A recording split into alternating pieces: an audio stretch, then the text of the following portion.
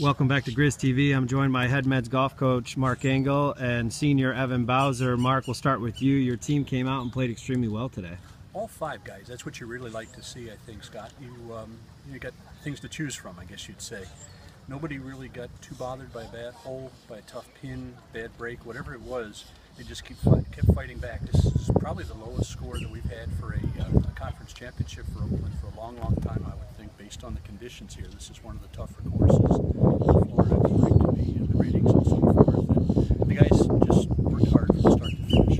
Evan, you played extremely well, and up until 17, which kind of got you again. But talk about your round today. Yeah, no, I mean, I'm very happy with the start. A couple birdies early, that's always great to get off to a good start. And I've rolled it really good today. I'm happy with the way I'm playing. Obviously one bad hole, but other than that, great day.